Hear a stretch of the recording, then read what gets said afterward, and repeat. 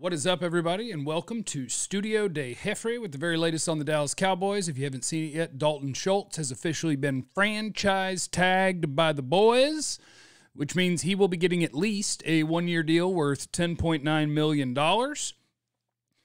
And I guess you could just start there, huh? Whether you think that is a wise decision in a salary cap league or not. I will tell you that my gut tells me that this is a scenario where they're not tagging him to have him play on the tag and then leave. This is my gut, and I'll show you why in a second. I feel like this is a thing where they're going to get a long-term deal done with Dalton Schultz to be the tight end for the next 2, 3, 4 years, because carrying an $11 million cap hit for Dalton Schultz right now, I think makes some of the things that they would like to do troubling. Here's why.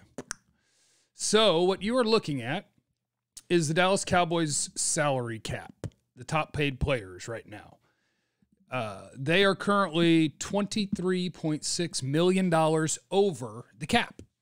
So some of these things that you see, this is from overthecap.com. It's an awesome site where you can look at potential roster moves and do whatever you want with any team, right? So the Cowboys have already exercised on the restructure thing here. They're going to save $15 million against the cap with Dak Prescott. And they're going to restructure Zack Martin to get that $7 million there. So that's 22. The Cowboys are still $1 million over the cap with Schultz being tagged. And at the moment, all their pending free agents you couldn't sign because you're $1 million over the cap. Amari Cooper is going to be released, I think. I'm pretty sure. Pretty darn sure. Amari Cooper is going to be released at $16 million.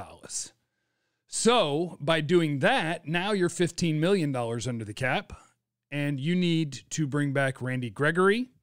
Believe they're going to bring back Michael Gallup, and I believe they should be, and I am interested in, bringing back Jayron Kearse.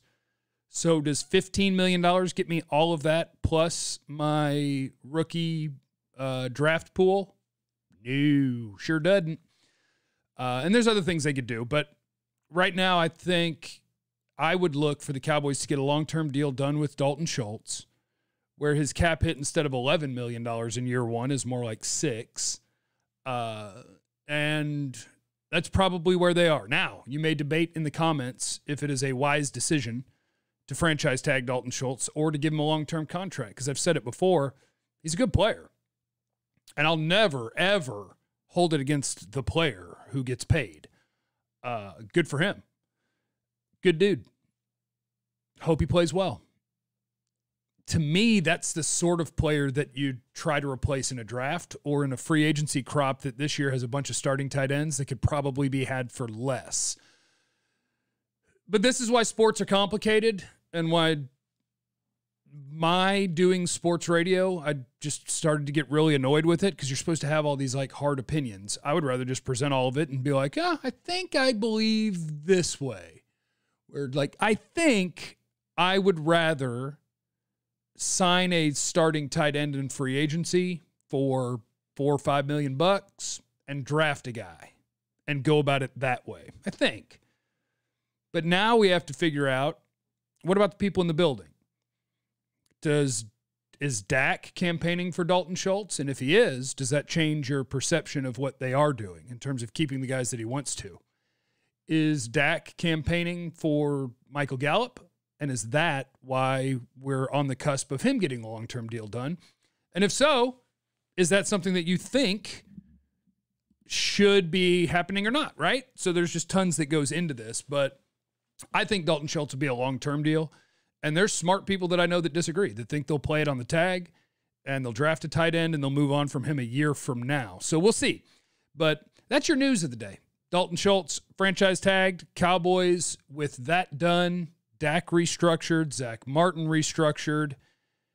They are still $1 million over, so be ready. I would imagine Amari Cooper is going to be bringing more money to the Cowboys by being released from the team, and then we'll see where they go. We'll do lots of talk about this tonight, of course, the Jeff Cavanaugh show right here on this channel, which you can also find on Spotify and Apple Podcasts and all those different things.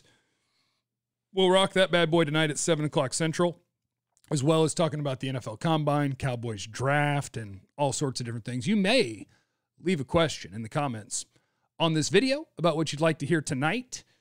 You may leave in the comments what you think about Dalton Schultz being franchise tagged. And I'll also say this. If you're a big proponent of, I hate that they have to or are going to, I guess they don't have to, you could flip all sorts of switches and set yourself up for long-term failure if you wanted to keep Amari Cooper. But I would say this about the Cowboys. Ezekiel Elliott is an over $18 million cap hit this year. Over $18 million.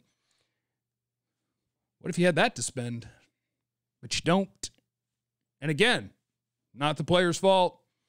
Zeke Elliott and his agent did an awesome job of holding out. The Cowboys folded, gave them everything they wanted. Then not only that, the Cowboys restructured the Zeke deal to push money back to sign other players before the extension even kicked in.